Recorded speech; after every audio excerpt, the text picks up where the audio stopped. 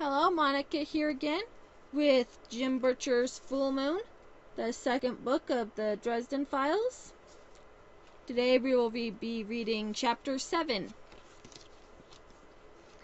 I entered my apartment, tossed my plasting rod, which I had recovered from the abandoned department store, into the corner next to my wizard staff and my sword cane, and locked the door behind me. It was one of those steel frame doors, the anti-burglar kind. I bought it after a demon had come stomping into my apartment 6 months ago and wrecked my place. My apartment is in the basement of a huge old rooming house that somehow managed to survive all the Chicago fires. It's made almost entirely of wood, and it creaks and groans when the wind blows, which is all the time in this city, and makes gentle, soothing music. It's a place with a history, the neighbors are quiet, and my rent is cheap, though less so than it was before the demon trashed my place.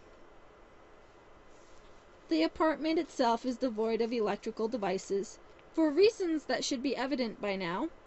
There is a fireplace and a kitchenette off the main room, a little bedroom adjacent to that, and a bathroom inside the bedroom. Sunken windows are high on each of the 4 walls, and one is on the wall of the bathroom. I decorate in textures more than I do in colors. There were thick rugs all over the bare stone floors, layered on top of one another in most places. Demon acid had burned away most of my furniture, and I had been obliged to scavenge second-hand stores for replacements. I like furniture with a lot of old wood and soft cloth, and I made my purchases accordingly. Tapestries hung from my walls, the oldest tapestries that I could find, covering the bare stone. In the ruddy firelight, the oranges and browns and reds that constituted the primary colors of the decor didn't look half bad. I went over to the fireplace and built up the fire. October in Chicago is a cold, breezy month, and my dank little haven is usually chilly until I get a fire going.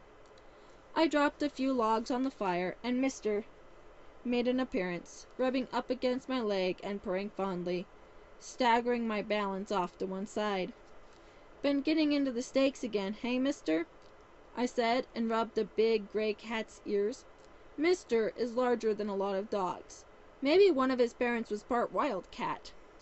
I found him in a dumpster one day when he was a kitten, and he promptly adopted me. Despite my struggles, Mister has been an understanding soul, and I eventually came to realize that I was a part of his little family, and by his gracious consent was allowed to remain in his apartment. Cats. Go figure. I fired up the wood-burning stove and prepared a quick meal of SpaghettiOs, grilled chicken, and toast. Mr. shared in my meal and split a can of Coke with me, as usual, and I tossed the dishes in the sink to soak before I went to my bedroom and put on my robe. Let the wizardry commence. I went to a spot in the far corner and moved the rug there, then lifted up the door in the floor beneath it, revealing the steep step-ladder that led down to the sub-basement where I kept my lab. I teetered down the stairs, holding a lit candle that cast a golden glow on the cheerful havoc that is my laboratory. Tables lined the walls, and the longest table filled most of the center of the room, leaving a cramped walk space around it, except for an area at the far side of the lab that I kept completely clear for my summoning circle. A ring of bright copper set into the floor. Books, notebooks, defunct ballpoint pens, broken pencils, boxes, plastic containers, old butter bowls, empty jelly jars, and plastic baggies lay next to other containers of every size and shape that held the spices, rare stones, bones, fur, blood, oddments, jewelry, and other ingredients useful to wizardly pursuits and studies. I reached the bottom of the ladder, stepped over a precariously balanced stack of comic books, don't ask, and started lighting the other candles that lay on dishes around the chilly room. Finally bending to light up the kerosene heater that I kept down in the lab, in an effort to at least blunt the cold. "Bob," I said then, "wake up, sleepyhead." Up on one of the shelves, huddled in the midst of a thick stack of hardbacks, was the bleached, smooth form of a human skull, its empty eye sockets gaping. Deep in those eye sockets there was a flickering of orange light, which grew and solidified into twin points of lambent illumination. Sleepyhead. Oh, that's rich, Harry. With a sense of humor like that, you could make a living as a garbage man anywhere in the country. The school's mouth gaped open in the parody of a yawn, though I knew the spirit within Bob didn't feel fatigue in the same way that living beings did. I put up with his lip, so to speak. Bob had worked for several wizards over the course of a dozen mortal lifetimes, and he knew more about the nuts and bolts of magic than I ever would. What are we doing now? Bob sniggered. More weightless potions? Look, Bob, I said, there's only to get me through a rough month. Someone's got to pay the rent around here. All right, Bob said smugly. You trying to get into breast enhancement then? I'm telling you, that's where the money is. That isn't what magic is for, Bob. How petty can you get? Ah, Bob said, his eyelights flickering. The question is, how pretty can you get them? You aren't a half-bad wizard, Dresden. You should think about how grateful all those beautiful women will be. I snorted and started clearing office space on the center table, stacking things up to one side. You know, Bob, some of us aren't obsessed with sex. Bob snorted. No easy feat for a guy with no nose or lips. Some of us don't take a real working body and all five senses for granted either, Harry. When's the last time you saw Susan? I don't know, I responded. Couple weeks ago. We were both pretty busy with work. Bob heaved a sigh. A gorgeous woman like that, and here you are, down in your musty old lab, getting ready to do some more ridiculous nonsense. Precisely, I said. Now shut up and let's get to work. Bob grumbled something in Latin, but rattled a few times to shake the dust off of the skull. Sure, what do I know? I'm just a pathetic little spirit, right? With a photographic memory, 300 or 400 years worth of research experience, and more deduction capacity than a computer, Bob. Yeah. Bob almost seemed to smile. Just for that, you get my best effort tonight, Harry. Maybe you're not such an idiot after all. Great, I said. I want to work up a couple of potions, and I want to know everything you know about werewolves. What kind of potions and what kind of werewolves? Bob said promptly. I blinked. There's more than one? Hell, Harry, we've made at least 3 dozen different kinds of potions down here ourselves, and I don't see why you wouldn't. No, I growled at Bob. Werewolves. There's more than one kind of werewolf? Eh? More than one kind of what? Bob tilted his skull over to one side as though cocking an invisible hand to his ear bones. Werewolf. Werewolf. Werewolf? Bob replied solemnly, his voice seething with a hot, hokey accent. There, Castle? I blinked at him. Huh? What the heck are you talking about? It's a joke, Harry. Stars almighty, you never get out, do you? I eyed the grinning skull and growled in frustration. Don't make me come over there. Okay, sheesh, aren't we grumpy tonight? Bob's jaws stretched in a yawn again. I'm working another murder case, Bob, and I don't have time to goof around. Murder. Mortal business is so complicated. You never hear about murder charges in the Never Never. That's because everything there is immortal, Bob. Just shut up and tell me what you know about werewolves. If there's a bunch of different flavors, tell me what they are.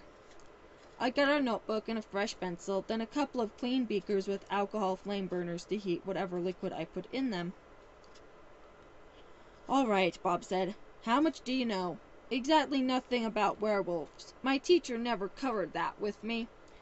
Bob barked out a harsh little laugh. Old Justin had a lousy sense of just about everything.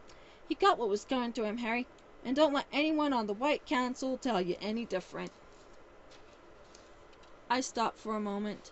A sudden rush of mixed feelings, anger and fear, and mostly regret, washed through me. I closed my eyes. I could still see him, my teacher, dying in flames born of my will and anger. I don't want to talk about it. Hell, the council even suspended the sentence on you. You were vindicated. Say, I wonder whatever happened to Elaine. Now there was a sweet piece of werewolves, Bob, I said in a very quiet, very angry voice. One hand started to hurt, and I saw that my fingers had clenched into a fist, the knuckles turning white.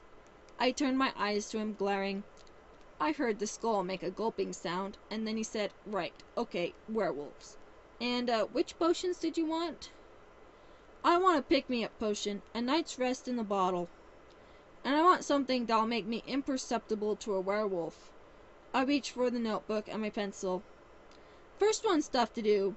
There's nothing quite like a decent night's sleep. But we can make some super coffee, no problem." He spouted out the formula to me, and I noted it down as he went, my handwriting too dark and angular. I was still angry from the mere mention of my old master's name, and the welter of emotions that rushed up with my memories of Elaine wouldn't subside for an hour. We all have our demons. "What about the second one?" I asked the skull. "Can't really be done," Bob said. "Wolves have just got way too much on the ball to hide from every one of their senses without doing some major work. I'm talking like a greater ring of invisibility, not just a shadow cape or something. Do I look like I'm made of money? I can't afford that." "What about a partial hiding potion then?" "Oh, like a blending brew? Look like an unobtrusive part of the background, something like that? I would think that would be the most useful, really. Keep you from being noticed to begin with." "Sure," I said. "I'll take what I can get." "No problem," Bob assured me, and rattled off another formula, which I jotted down. I checked the ingredients list, and thought that I had them all in stock among the countless containers on my shelves. "Fine, I can get started on these. How much do you know about werewolves, Bob?" "Plenty. I was in France during the Inquisition." Bob's voice was dry, but that is to be expected, considering. I started on the first potion, the stimulant. Every potion has 8 parts. 1 part is a base liquid to hold the others and provide a medium for mixing. 5 parts are symbolically linked to each of the 5 senses. 1 is similarly linked to the mind, and another to the spirit. The basic ingredient to the stimulant potion was coffee, while the base for the scent-masking potion was water. I got them both to boiling. "Lot of werewolfery going on then?" "Are you kidding?" Bob said. "It was werewolf central. We had every kind of werewolf you could think of. Hexenwolves, werewolves, lycanthropes, and loup-garou to boot. Every kind of lupine theromorph you could think of." "Thero what?" I said. "Theromorph," Bob said. "Anything that shape-shifts from a human being into an animal form. Werewolves are theromorphs. So are werebears, were-tigers, were-buffalo." "Buffalo?" I asked. "Sure, some Native American shamans could do a buffalo. But almost everyone does predators, and until recently, wolves were the scariest predator anyone around Europe could think of." Okay," I said, "and there's a difference between types of werewolves." "Right," Bob confirmed. "Mostly it depends on how you go from human form to wolf form, and how much of your humanity you retain. Don't burn the coffee." I turned down the flame beneath the beaker of coffee, annoyed. I know. Okay then, how do you get to be a wolf?" "The classic werewolf," Bob said, "is simply a human being who uses magic to shift himself into a wolf." "Magic? Like a wizard?" "No," Bob said. "Well, sort of. He's like a wizard who only knows how to cast the one spell, the one to turn him into a wolf, and knows how to get back out of it again. Most people who learn to be werewolves aren't very good at it for a while, because they keep all of their own humanity." "What do you mean?" "Well," Bob said, "they can reshape themselves into the form of a wolf, but it's pretty much just topology. They rearrange their physical body, but their mind remains the same. They can think and reason, and their personality doesn't change. But they don't have a wolf's instincts or reflexes. They're used to being sight-oriented bipeds, not smell-oriented quadrupeds. They would have to learn everything from scratch." "Why would someone do something like that?" I said. "Just learn to turn into a wolf, I mean." "You've never been a peasant in medieval France, Harry," Bob said. "Life was hard for those people. Never enough food, shelter, medicine. If you could give yourself a fur coat and the ability to go out and hunt your own meat, you would have jumped at the chance, too." "Okay, I think I've got it," I said. "Do you need silver bullets or anything? Do you turn into a werewolf if you get bitten?" "Bah," Bob said. "No, Hollywood stole that from vampires. And the silver bullet thing is only in special cases. Werewolves are just like regular wolves. You can hurt them with weapons, just like you can a real wolf. That's good news, I said, stirring the potion. What other kinds are there? There's another version of a werewolf, when someone else uses magic to change you into a wolf. I glanced up at him. Transmogrification? That's illegal, Bob. It's one of the laws of magic. If you transform someone into an animal, it destroys their personality. You can't transform someone else without wiping out their mind. It's practically murder. Yeah, neat, huh? But actually, most personalities can survive the transformation. For a little while, at least. Really strong wills might manage to keep their human memories and personality locked away for several years. But sooner or later, they're irretrievably gone, and you're left with nothing but a wolf. I turned from the potions to scribble in my notebook. Okay, what else makes a werewolf? The most common way back in France was to make a deal with a demon or a devil or a powerful sorcerer. You get a wolf hide belt, put it on, say the magic words, and whammy, you're a wolf. A Hexenwolf. Isn't that just like the first kind? No, not at all. You don't use your own magic to become a wolf. You use someone else's. I frowned. Isn't that the second kind, then? Stop being obtuse, Bob chided me. It's different because you're employing a talisman. Sometimes it's a ring or amulet, but usually it's a belt. The talisman provides an anchor for a spirit of bestial rage. Nasty thing from the bad side of the Never Never. That spirit wraps around a human personality to keep it from being destroyed. A kind of insulation, I said. Exactly. It leaves you with your own intellect and reason, but the spirit handles everything else. I frowned. Sounds a little easy. Oh, sure, Bob said. It's really easy. And when you use a talisman to turn into a wolf, you lose all of your human inhibitions and so on, and just run on your own unconscious desires, with the talisman spirit in charge of the way the body moves. It's really efficient. A huge wolf, with human-level intelligence and animal-level ferocity. I eyed Bob and gathered up the other ingredients for the stimulant potion. A morning donut for taste, a cock's crow for hearing, fresh soap for smell, bits of a washcloth for touch, and a beam of dawn sunshine for sight. A to-do list for the mind, and a bit of bright, cheerful music for the spirit, and the potion was simmering along nicely. Bob said nothing while I added the ingredients, and when I was finished, I said, "Most people don't have the strength to control a spirit like that, I'd think. It would influence their actions, maybe even control them. Suppress their conscience. Yeah, so? So it sounds more like you'd be creating a monster." "It's effective," Bob said. "I don't know about the good or the evil of the thing. That's something only you mortals worry about." "What did you call this flavor again?" "Hexenwolf," Bob said with a strong Germanic accent. "Spell wolf. The church declared war on anyone who chose to become an Hexenwolf, and burned a huge number of people at the stake." "Silver bullets?" I asked. "Bitten and turned into a werewolf?" "Would you get off this bitten and turn into a werewolf kick, Harry?" Bob said. "It doesn't work that way. Not ever. Or you'd have werewolves overrunning the entire planet in a couple of years." Fine, I sighed. "What about the silver bullets?" "Don't need them." "All right," I said, and continued jotting down information to put together for Murphy in a report. "Hexenwolf. Got it. What else?" "Lycanthropes," Bob said.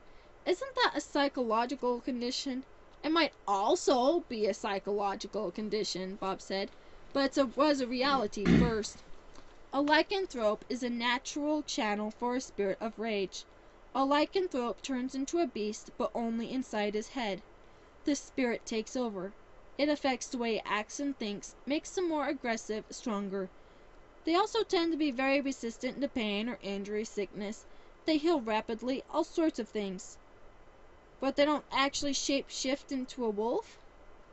"Give that boy a coup pie," Bob said. "They're just people too, but they're awfully fierce. Ever heard of the Norse berserkers? Those guys were lycanthropes, I think, and they're born, not made. I stirred the stimulant potion and made sure it was at an even simmer. And what was the last one? What? Loup-garou, Bob said. Or that was the name Etienne the Enchanter used for them, before he got burned at the stake. The loup-garou are the major monsters, Harry. Someone has cursed them to become a wolf-like demon, and usually at the full moon. That someone's got to be really powerful too, like a major heavyweight sorcerer, or a demon lord, or one of the fairy queens. When the full moon comes, they transform into a monster, go on a killing spree, and slaughter everything they come across until the moon sets or the sun rises. A sudden little chill went over me, and I shivered. What else? Supernatural speed and power, supernatural ferocity. They recover from injuries almost instantly, if they become hurt at all. They're immune to poison and to any kind of sorcery that goes for the brain. Killing machines. Sounds great. I guess this hasn't happened at all that often. I'd have heard something by now. Right, Bob said. Not often. Usually the poor cursed bastard knows enough to shut himself away somewhere, or to head out into the wilderness. The last major loup-garou rampage happened around Dresden, France, back in the 16th century. More than 200 people were killed in a little more than a year. Holy shit, I said. How did they stop it? They killed it, Bob said. Here's where the silver bullets finally come in, Harry. Only a silver weapon can hurt a loup-garou. And not only that, the silver has to be inherited from a family member. Inherited silver bullets. Really? Why would that work and not regular silver? I don't make the laws of magic, Harry. I just know what they are and have an idea of when they're changing. That one hasn't changed. I think maybe it has something to do with the element of sacrifice. Inherited silver, I mumbled. Well, we'll just have to hope that this wasn't a loup-garou, I guess. If it was a looper, you'd know, Bob said wisely. In the middle of this town, you'd have a dozen people dead every time the full moon came around. What's going on? A dozen people are dying every time the full moon comes around. I filled Bob in on the Lobo killings, giving him all the information Murphy had given to me, and started on the next potion. Into the water went the ingredients: plastic wrap for sight, a bit of plain white cotton for touch, a little deodorant for smell, a rustle of wind for hearing, a leaf of plain old lettuce for taste, and finally I threw in a blank piece of paper for the mind, and some elevator music for the spirit. The ingredients were boring. The potion looked and smelled boring. Perfect. Lot of dead people, Bob commented. I'll let you know if I think of anything good. I wish I knew something else. I want you to learn more, I told him. Go out and see what else you can round up on werewolves. Bob snorted. Fat chance, Harry. I'm a spirit of intellect, not an errand boy. But when I said the word out, Bob's eyes glittered. I'll pick you up some new romance novels, Bob, I offered. Bob's teeth clicked a couple of times. Give me a 24-hour pass, he said. I shook my head. Forget it. The last time I'll let you out, you invaded a party over at Loyola and set off an orgy. Bob sniffed. I didn't do anything to anyone that a keg wouldn't have done. But those people didn't ask for you to get into their systems, Bob. No way. You had your fun, and I'm not letting you out again for a while. Oh, come on, Harry. No, I said flatly. It'd be only one little night at... No, I said again.